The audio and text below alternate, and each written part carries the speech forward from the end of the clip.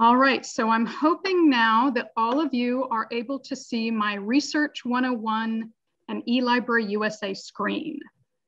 Somebody wants to give me a thumbs up or just say you can see it in the chat, I would appreciate it, just to make sure you're seeing what I want you to see. Yes, I see it. Thank you, Henry.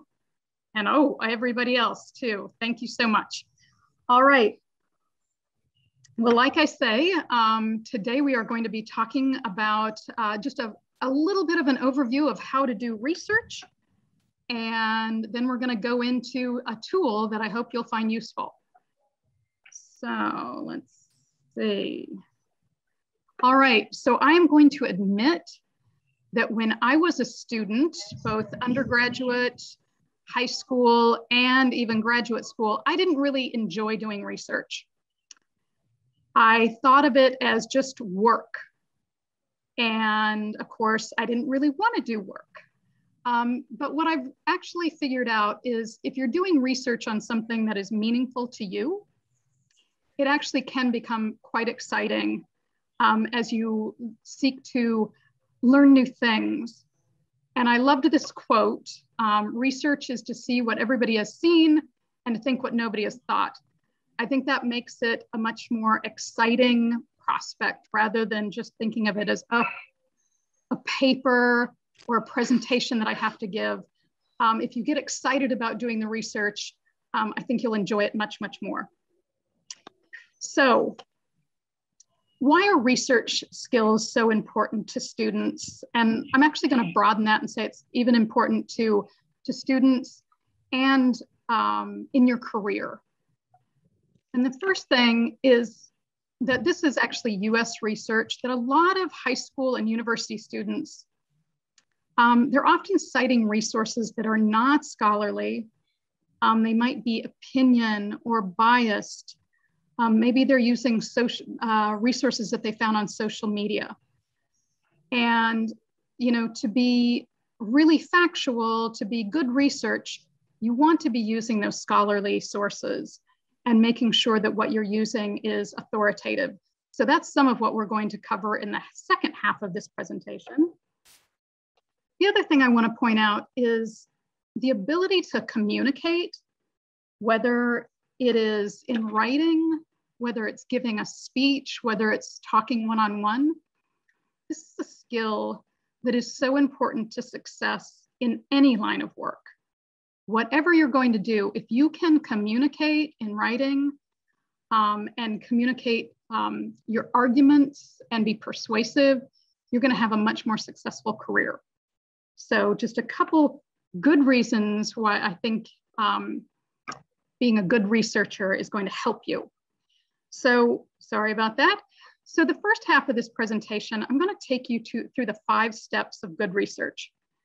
And these are not my 5 steps. These are what academic writing services, university writing programs will tell you are the 5 good steps to research. All right. Let's see. There we go. So oftentimes just starting your research can be the most daunting task. Maybe you don't know where to start. And that's why these 5 steps are really useful. If you follow these, I promise you, it will take some of the pressure off of your conducting your research because it will walk you through the steps, which again can sometimes be the hardest part, is just getting started. So first of all, we're going to start with step number 1, which is deciding on your topic and defining it. So when we talk about topics and what it is we want to accomplish, the first thing we might want to do is think about what is the end product? Are we writing a report, an essay? Are we going to be giving a speech or doing debate? As you think about the topic that you want to cover, what are the key words? As a librarian, I'm interested in why people believe conspiracy theories that they see online, or why maybe they fall prey to misinformation that they see in social media. So I might be thinking of terms around things like misinformation, media literacy, like I say, social media. So coming up with keywords, I'm going to be using those keywords later when I'm looking for information, when I'm typing them into my databases. Think about what you already know about a topic. Now, maybe you think, oh yeah, I know that, it's in my head. But the fact is, write it down. Write down the pieces of your research that you already know. You know, for me and my topic, maybe I already know that social media has amplified misinformation, that a large percentage of Americans believe the misinformation that they see online. So maybe these are things I already know, but what I need to find out is, why do they believe the things that they do? So that's the next thing I want to write down, is what do I need to find out? One of the ways that you can help yourself is by creating 2 or 3 what I call focus questions. Focus questions are questions that you want to answer in your writing, in your speech, in your presentation. What are the 3 things that you want to answer? So again, for my example, it might be, why do people believe conspiracy theories? Or how common is it that people check the authority of the information that they see in social media posts? You know, if I pick 2 or 3 answers, 2 or 3 questions that I want the answer to, by the end of my research, I should be able to answer those questions. All right. So here's a question for you. Where do you typically look for information? And I welcome you to put it in the chat if you're willing to. Give you a couple seconds to put in the chat. Where do you typically start looking for information when you are doing a research, maybe for work, maybe, okay, I'm seeing some answers, Google, Sci-Hub, all right, access Google, PubMed, excellent. All right, Google Scholar, that's a great answer. Okay, so Facebook, yeah. The fact is, we know that we should be looking at scholarly sources, things like library books or academic journals. But the fact is that most of us, including me, we usually go online first. It's so easy, right? We all have, you know, a phone. We can start doing our search on Google, you know, when we're riding on the bus, when we're sitting at the coffee shop. And so that's what we all do, and that's fine. Google and the internet are great sources of information. It's just that you have to be able to recognize what is authoritative and maybe what is fact and opinion or not so authoritative. So starting online is a great idea. It might help you create those focus questions, find those keywords. But at some point, you want to back up some of the information you're finding online with more authoritative sources. And that's where these databases I'm going to talk about later on might help you out. All right, so step 3. Okay, we've already defined our topic, created our questions. We've started finding information by using those resources like Google, or maybe we've gone to the library. But now what are we going to do with that? So step 3 is select and record. So here's where we start evaluating the information that we found online, oftentimes on Google. We want to look at things like, who wrote it? Are they an authority on the topic? Is the information up to date? Sometimes information that is 10 years old is perfectly fine. You know, if we're talking about something, you know, maybe history, something that's old is just fine. But if we're talking about something very modern, like the effects of climate change, we wouldn't want to cite a piece of research that was 10 years old because, you know, things have changed so much in the research on climate change just in the past years, 10 years. We want to look for something that maybe was published in the last year or last 6 months. So think about whether your information needs to be very current or if it's okay to be a little bit older. Next is recognizing whether things are fact and opinion. Opinions are fine. They're quite useful actually in helping us think about our research. But when we're writing a scholarly paper or doing research, we mostly want to be citing factual information. Okay, so being able to recognize when something is fact, opinion, or biased information. Then the last thing is when you're selecting the information to use, is you have to determine whether something is really relevant to your argument. Remember those focus questions you created in the first step?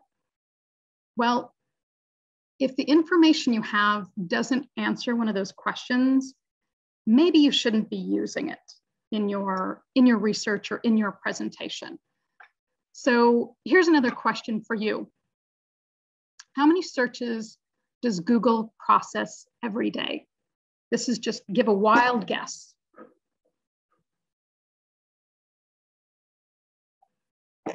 Anybody want to guess how many Google searches, how many people go in and type in a search? Ooh, 3 billion.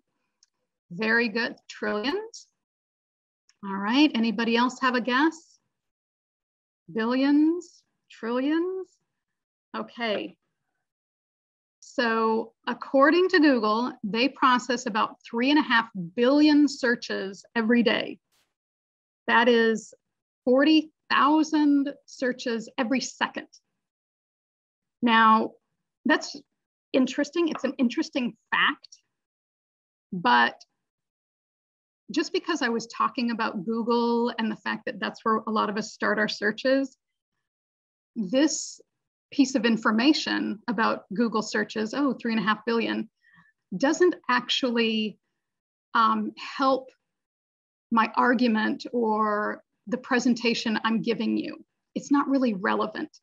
So I put this in here as an example of what not to do. Sometimes you find a really interesting piece of information, but it doesn't quite fit. It doesn't quite further your argument. So maybe you should leave it out.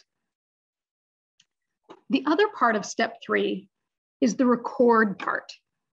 Okay, and when I say record, this means taking the information that you found, again, whether it's from library books or Google or anywhere else, and you're going to start taking notes, okay, to summarize the information in your own words. And that's the really important part of this. When you're writing a paper or an essay, preparing a speech, you want to include you in that. And that means what you think about a topic. Okay, not just exactly what somebody else wrote. So start putting things in your own words. That also shows that you really understand the content. Step 4 is we're actually going to start organizing our research. Again, we've got those questions. Now we're going to start putting all of that information we found in a logical sequence that helps further our argument. And while you're doing this, while you're laying out your argument, maybe you're physically taking pieces of paper and moving them around on a desk, you can start seeing if you have enough information to answer those questions. You also can start saying, oh, maybe I have too much information. This is often a problem for me when I'm doing presentations. I often find so much information and maybe I've only got 15 minutes to present, but I have 30 minutes of material. So I need to start deciding, what am I going to leave out? I can't include it all. So what what can I leave out that I can still support, answering my questions, convincing you, my audience, of what I'm trying to say, but maybe not taking so much time to do it. Okay, so that's organizing yourself.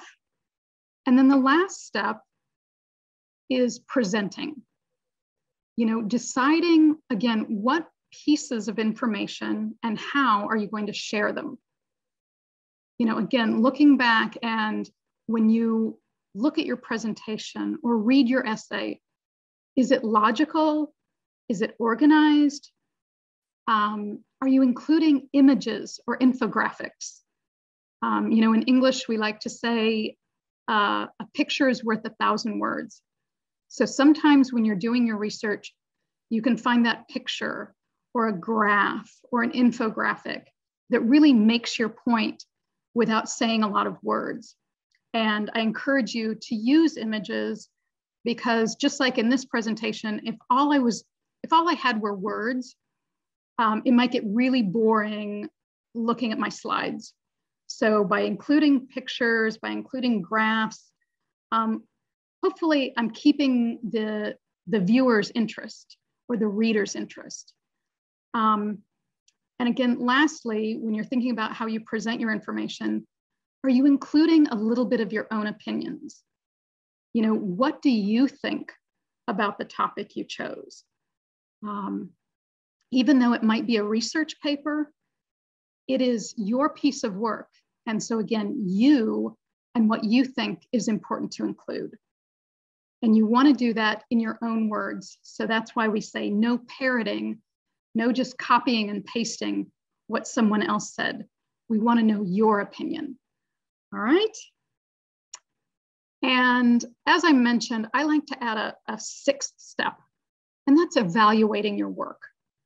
Whether you're in high school or college, whether you're already working, this is not the last piece of research or presentation or essay that you're going to write.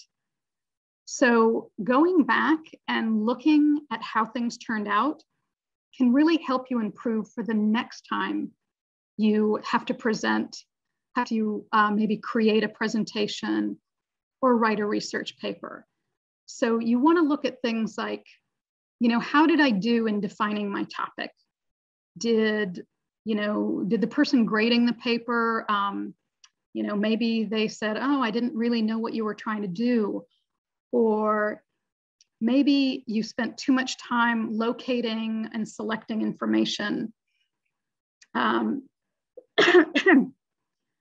Yes, I have a question there about getting the materials related to this session.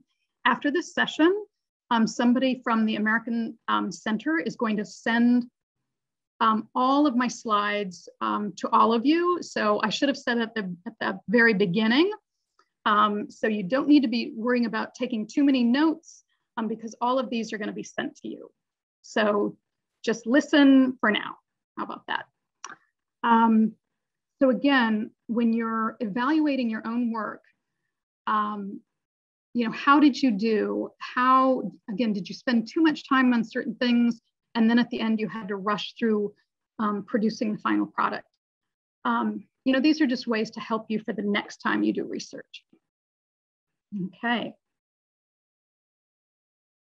All right. So now we're going to talk a little bit about where to find the right information. So we've outlined these steps to research, but now we want to talk about, again, where are the good sources of information that you should be using for your research? Now, as we already talked about, a lot of us, including me, I use Google literally every day. Whether I am looking for an address to a restaurant I want to go to, maybe I'm looking up the instructions for how to make an egg coffee. Maybe I'm going online to book an airline ticket. We all use Google just about every day.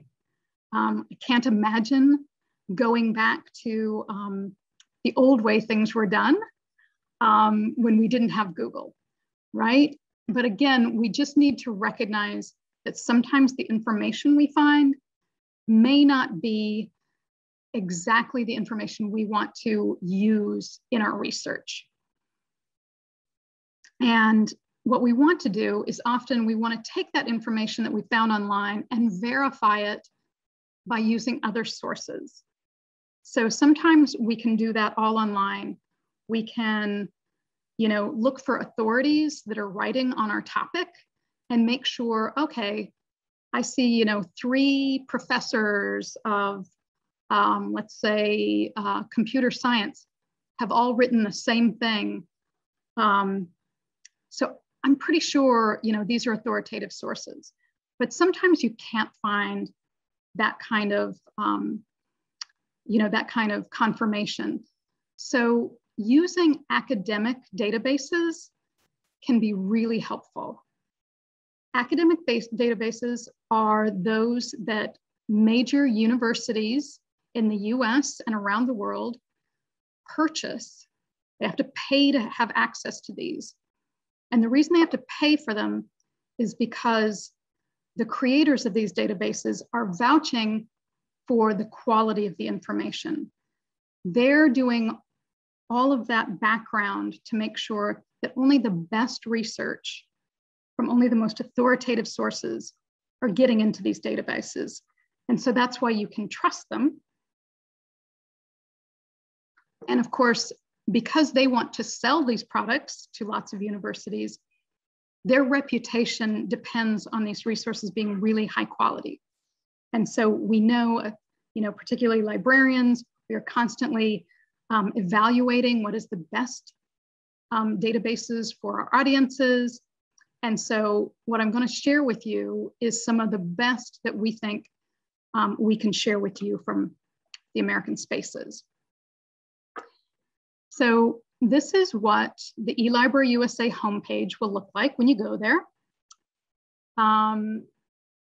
You'll see it's a fairly short list of resources that I'm going to go over with you right now. The URL, of course, is right there. It's elibraryusa.state.gov. What is ElibraryUSA? Again, it's what we call a digital or an e-library, meaning that everything is online. I think I mentioned this already. These are the databases that a lot of major universities are going to be providing to their students. In addition to these academic databases, we have newspapers, magazines, videos, dissertations. These are all materials that can be helpful for both teachers, professors, students, high school students. The content of ElibraryUSA, I will tell you, is all in English.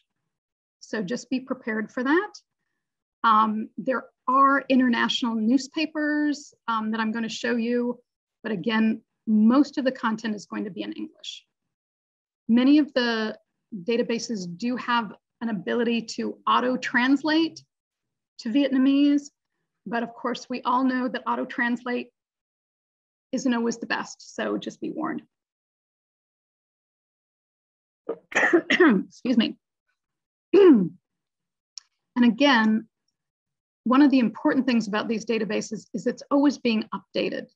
So you don't have to worry that what you're looking at is going to be, oh, this is information that is old and out of date. You're always going to see exactly when the information was published. So that can be helpful. And again, this is something that's brought to you by the American Spaces here in Hanoi and Ho Chi Minh City. But we are also providing access for you at home right now because of COVID. With the American Centers closed, we want you to still be able to use these resources. And so I know that most of you have already received these the login and password, but here it is again. Again, these materials we'll send you afterwards. I do want to stress that this is a temporary access at home. I expect that we'll have this access for a while, But when things finally get back to normal and our American centers are able to open, you will need to come in to use the ElibraryUSA. So use it a lot right now while you have access to it from home or your office. So again, here's what the homepage looks like. And we're going to start right at the top with news and magazines. This first resource is called Press Reader, and it is a database of about 600 international newspapers and magazines. So when you might want to use newspapers for doing your research is when you're looking for very current events. You know, if you want to talk about, you know, let's think of an example here. Well, how about this example? The UEFA Championship. You know, this just happened, what, a day ago? And so obviously, if you were to look at research databases, there's not going to be anything there. But newspapers give you a snapshot into what's happening around the world practically in real time. You can see on the left hand of the screen here that you can also go back and look at older versions of newspapers. So if you're interested in, say, something that was happening in Washington, D.C.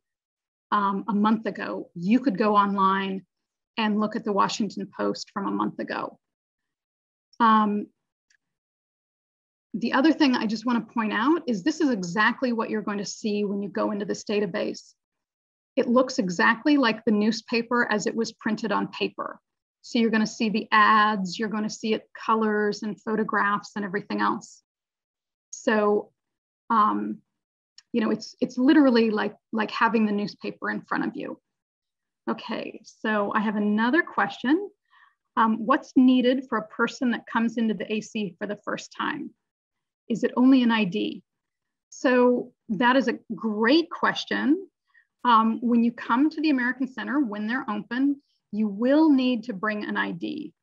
If you're a student, you need to bring your student ID. Preferably, if you have a national ID, that makes it even easier. So do bring either a student ID or a national ID when you want to come to the American Center. Okay? All right. And yes, that's all you need. You only need an ID. Okay? If you have any questions, please write to the American Center. I'll have one of my staff members put that email address in the chat box, and you can always ask any questions about getting into the American Center that way. All right. Okay. Next, I want to talk about magazines on Flipster. So Press Reader, magazines and newspapers. Flipster is just magazines. And this is a small group of magazines that the Office of American Spaces has chosen for you, our audience.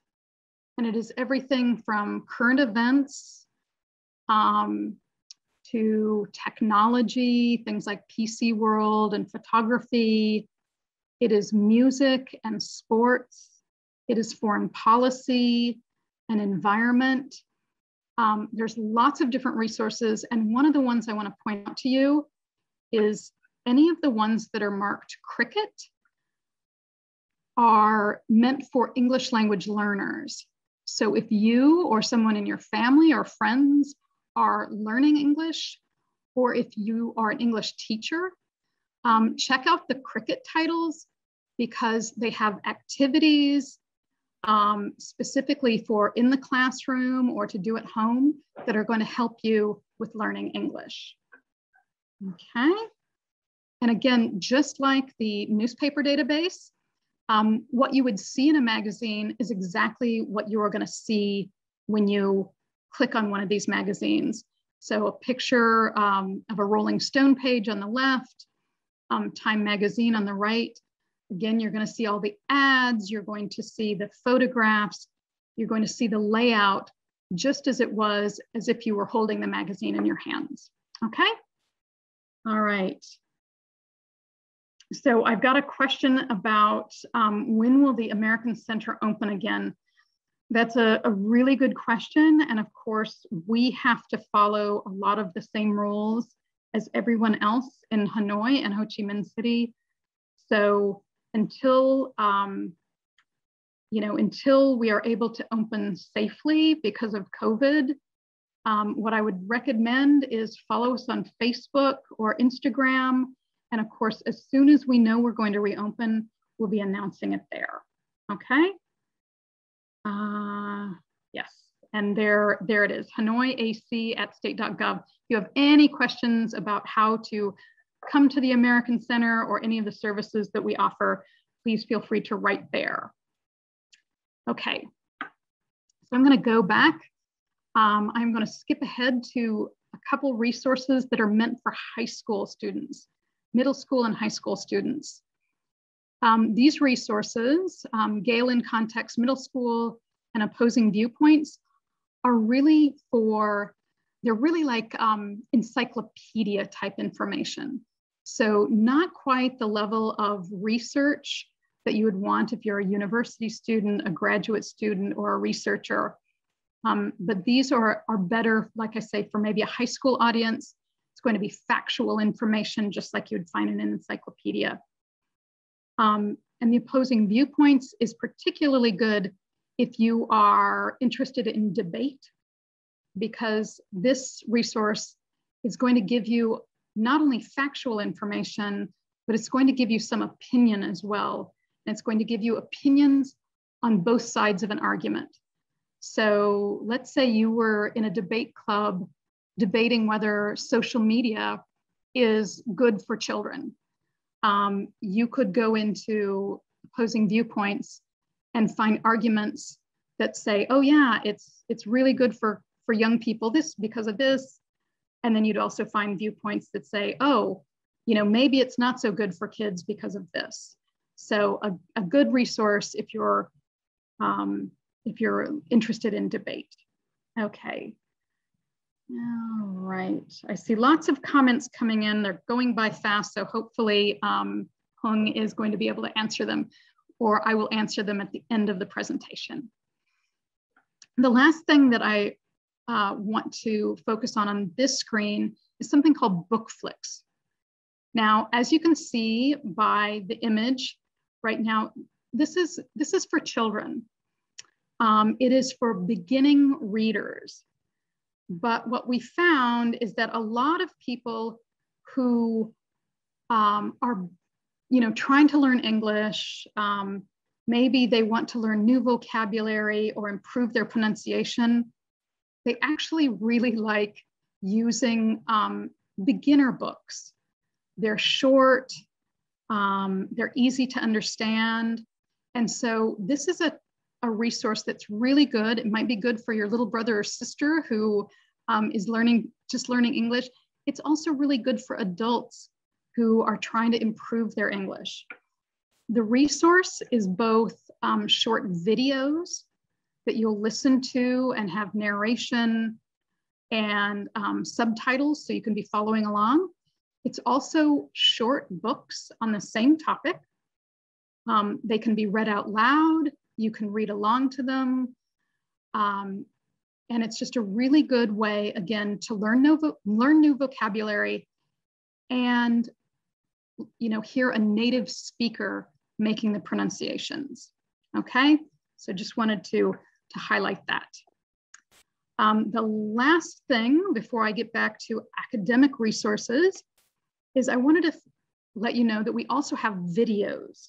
These are the Canopy resources. The Canopy videos, there's probably about 150 of them now that you'll have access to. These are mainly documentary films. There are some popular movies, but they're mainly documentaries that you probably wouldn't see in the movie theaters. You're mostly not going to see them on Netflix or other places similar to that. But they're on all sorts of topics. They're on social issues, they're on sports, LGBT, music. there's just lots of good background information. There are also some that are kind of how-to videos by lecturers at US universities who are going to talk about things like, you know, how to be a good public speaker, or how to communicate well in writing. So do take a look at some of these videos. I think I often look at them and think, oh, that's one that I want to actually join, or I want to actually watch, because there are some really interesting documentaries that you wouldn't see other places. All right. So I know I've been talking for a while, but I do want to finish up with getting back to the academic and research databases, because that's what we started talking about. All right. And again, these are going to be for, you know, if you're in university, if you are a graduate student, if you are thinking about studying in the United States, these are a really good resource, because every student in the United States, every university is going to be using these databases. And so if you have experience using them before you start studying overseas, it'll really give you a leg up. All right. So there are 3 of these databases. The first 2 are very similar. Gale Academic OneFile and JSTOR are databases of academic journal articles. So these are what we call peer-reviewed. And again, that means that experts in that field have read these articles and agree that, ooh, this is really well done, a really well done paper, really well done research, and it meets our academic standards to be in a prestigious academic journal. Okay, so by using these resources, we know that we're getting really the top quality, okay? The other one, ProQuest dissertations and theses, are exactly that. They are the dissertations and theses that students have to write if they are working on their master's degree or even their doctoral degree. These are, you know, it's a database of all the theses from over 700 universities in the US and other mainly English universities. So again, if you are interested in a certain area of research, maybe you're trying to decide what field of study you want to go into, this could be a useful place for you to go and see what kind of research is being done in my field, what kind of theses have already been written, okay? I see a question about whether the documentary films in Canopy have subtitles. And I want to say yes, and I'm sorry, I don't have a definitive answer for that, but I believe that they mostly do have subtitles. Anybody wants to check for me, but I'm pretty sure that most of them will have subtitles. Some of them probably are even in additional languages besides English. You'd have to look at each title to be sure. Okay, all right. So again, I'm just going to demonstrate Gale because all of these databases work very similarly, okay? The first thing I want you to know is just like Google, all of these databases, you can just type in words as if you were typing in a Google search. Now, sometimes you're going to want to use a more advanced search. And that's what I'm going to show you now. This is when you want to, oh, thank you so much. I have confirmation that the Canopy movies, the documentaries do have subtitles. So thank you very much. All right, so the advanced search in all of these databases lets you narrow down your search. So remember those keywords we came up with earlier when we were talking about how to do research well? Well, this is where you might start using those words, putting those terms in and searching them as keywords. If it's a really important keyword, again, like, you know, my research I said I wanted to do was on conspiracy theories. So I might want to make sure that that word or phrase is actually in the title of any research so that I know this article is really about conspiracy theories or misinformation. I can also search for a particular author's name, a university affiliation. By using advanced search, it just lets me narrow my search and be a little more precise. You can also see here at the bottom of the screen, I can select a certain date. If I only want to see things that were written in the last 6 months, I can do that. If I want to see things that were written in the last 5 years, I can search that way. So that's the advantage of advanced search. But again, if you're not comfortable using advanced search, you can use that homepage just like you'd use a Google search, okay? The last way you might want to start exploring these databases is by browsing by what we call discipline or topic. And that's what I'm going to show you on this screen right here, okay? I'm going to use the example of, I want to do some research on social media marketing, okay? So rather than, you know, starting with that either simple search or the advanced search, I've chosen to browse by topic, okay? And you can see here that one of the topics is marketing.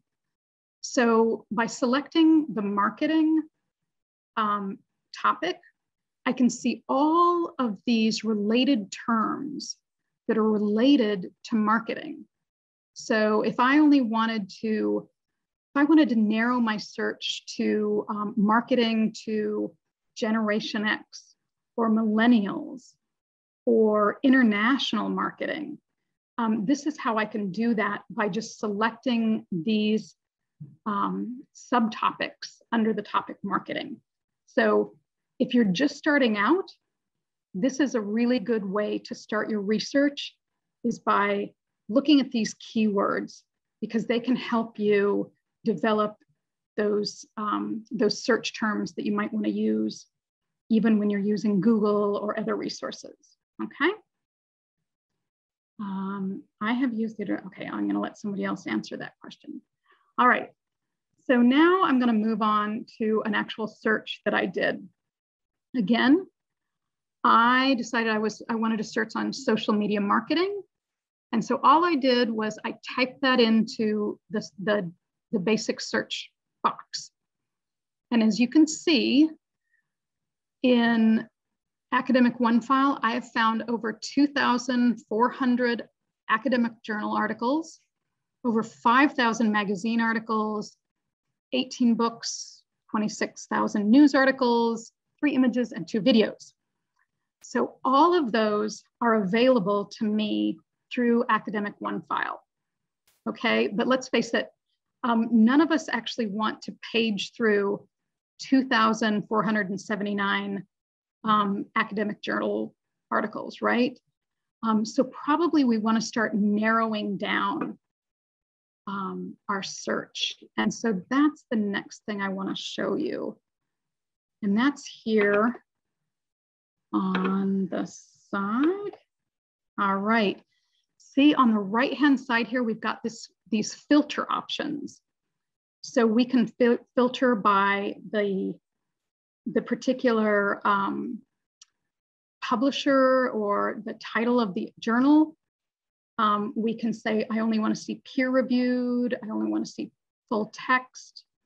I can narrow down by the particular date. And as I add all these filters, slowly that 2,479 articles is going to become a more manageable list of titles, okay? So again, really basic search, but then you can start narrowing it down if you've got too many results, okay? And then my final screen here is, this is actually what a journal article is going to look like, okay? So you can see it's about 10,000 words in length, so that's a pretty decent sized report. You can see who wrote it, when they wrote it. You can also see what you can do with it, okay? At that top, you can see that little cite in red. So if you're doing academic research, you're going to need to cite your resources at the end of your paper or in your presentation. So these databases will help you automatically generate a citation for every piece of work that you want to cite in your own research. You can listen to an audio version of the article if that was of interest. I don't think anybody wants to listen to a 10,000 word article about social media and advancing brand awareness and to increase online sales, but maybe you do. But that's something else you can do, is you can actually listen to all of these. The other red box, you'll see you can add this article to your Google folder. You can email it to yourself or colleagues.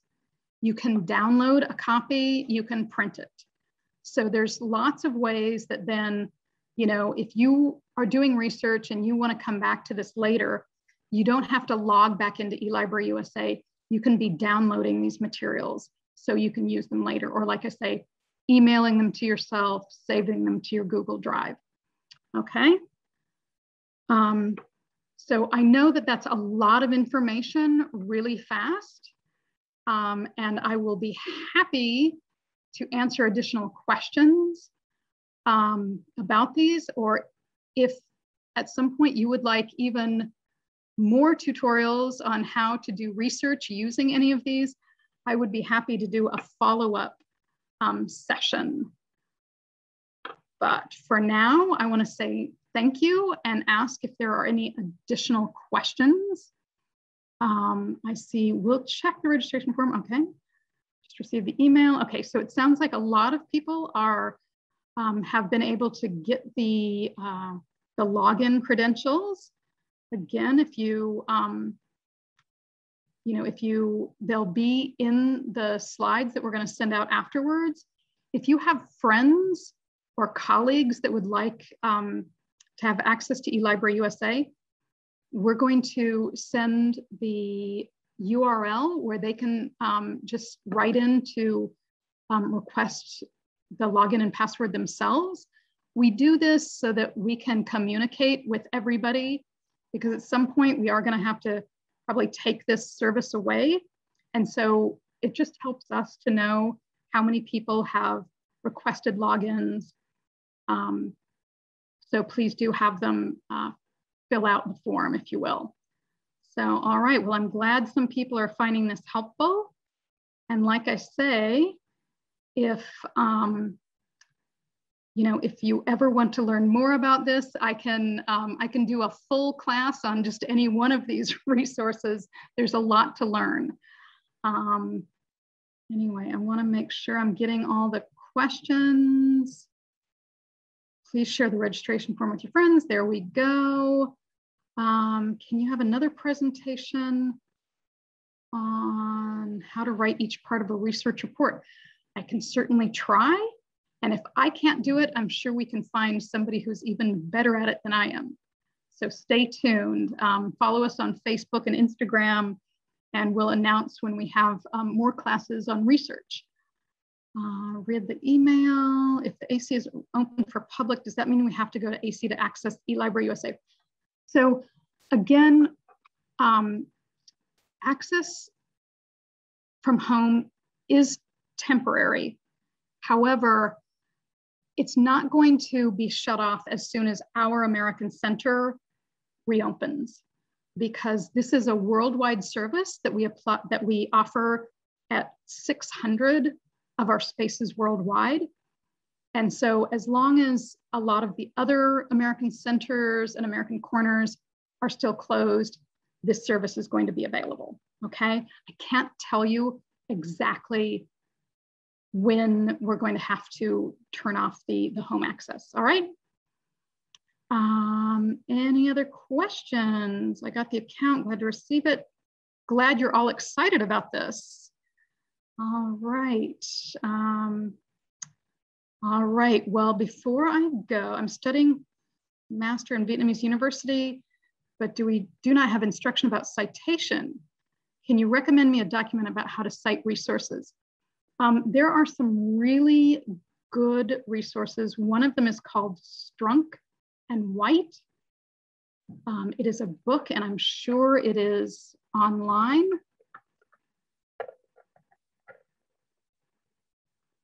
And there is also another, lot of the newspapers in the United States publish information on how to correctly cite information. And I want to say it's the AP Guide to Citations or something similar to that. But again, the good thing is if you use the Gale database, the JSTOR, you will be able to create a citation automatically. Okay, so please do give that a try, and it'll probably help you figure out how to do citations well. All right. Okay, before I let you all go, I would be remiss if I didn't tell you about some of the other programs that we have coming up. Okay, and the first one I want to mention is this Communication for Success series. That will be, I believe, every Wednesday. Sorry, I can't quite see what's on the screen. Yes, from 3 to 4 Wednesdays. The next one I want to be sure you're aware of is we are doing a podcast competition. We welcome anybody 14 to 35 years old to send us in a podcast. Guidelines, you can find more about it online on our Facebook or Instagram. The deadline is fast approaching on July 25th. Something else you might be interested in is our diplomacy simulations. These are particularly good if you are interested in debate. You get to learn about an international subject, and I believe this one is going to actually be on an international health crisis, not COVID, but something similar, and how different nations might want to address these issues. So if you're interested in diplomacy, consider signing up for our diplomacy simulations. And last but not least, we have a service right now that is our peer review, our personal statement peer review. We have a couple excellent undergraduate and graduate student interns from the US. And they are really good at writing, and they are really good at editing and reviewing other people's statements. So if you've already written your statement and you want to have somebody who is a native English speaker review your statement or your cover letter or something similar to that, you can use this service. So with that, I'm going to stop sharing my screen. And again, I just want to say thank you for all of your time. I know that that was a lot of me talking. And hopefully next time we will have a more interactive session. And I hope to get lots and lots of questions from you. All right. Okay. Well, with that, I want to say again, thank you to everyone for tuning in. I hope you get a lot of use out of ElibraryUSA.